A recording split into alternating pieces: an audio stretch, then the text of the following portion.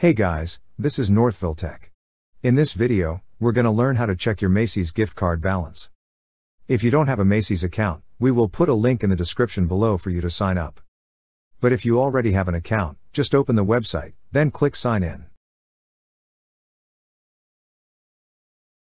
Now, sign in with your email and password. Once you're signed in, you will see several options at the left side menu. Click on the option that says Gift Card Balance. Next, enter the gift card number on the blank field provided. After that, enter the CID number. To proceed, click on the tick box beside I'm not a robot. Then, click on View Balance. That's how you check your Macy's gift card balance.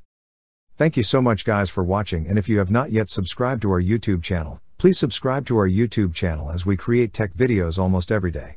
Also check out our website northvilletech.com for great tech articles, and our recommended resources in the description below for various sign-up bonuses.